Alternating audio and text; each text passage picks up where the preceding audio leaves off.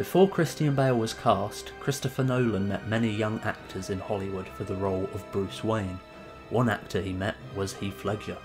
Ledger was keen to work with Nolan but didn't think he was right for the role of Bruce Wayne.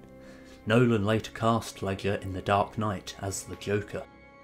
Gary Oldman had initially been approached by the studio to play Ra's al Ghul, but said he wasn't interested in playing a villain. Nolan then offered him the role of James Gordon. Oldman was also the final actor to be cast in the movie.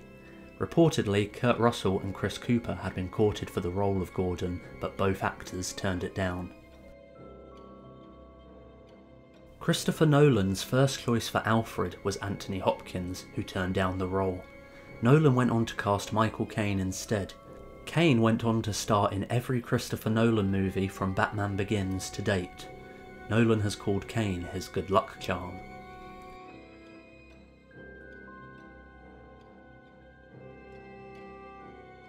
Cillian Murphy originally auditioned for the role of Bruce Wayne. Nolan was very impressed with his audition, but didn't think he was right for the role. Nolan thought he'd be perfect as Jonathan Crane, aka the Scarecrow. The studio was initially against this as they wanted a bigger name to play the secondary villain in the movie. Ultimately, Murphy was cast and went on to star in the other two films in the trilogy. When Ken Watanabe's character speaks to Liam Neeson's character, he has his words translated. However, he isn't actually speaking any language, he is speaking gibberish. Watanabe made up the gibberish on set. During the scene of the sword fight on the frozen lake, Christian Bale and Liam Neeson could hear noises of the ice cracking beneath them. The actors returned to the lake the next day after filming, and the ice on the lake had completely melted. Before taking on the role of Bruce Wayne, Christian Bale had worked on the movie The Machinist. For that role he only weighed 110 pounds. Bale needed to bulk up for the role of Batman and managed to go up to 200 pounds.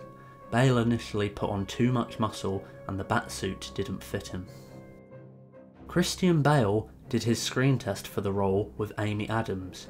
Amy Adams performed the role of Rachel Dawes during the audition process as a favour to the studio. Christopher Nolan cites Blade Runner as one of the biggest influences for making Batman Begins, and also screened the movie for the cast and crew before production began. Actor Rutger Hauer, who played Roy Batty in Blade Runner, was cast in Batman Begins as Mr. Earl. Warner Brothers were initially against teasing the Joker as the villain of the next film, as they thought it'd be a bit too much for the audience. Now most superhero movies contain post-credit scenes teasing something the next film will feature.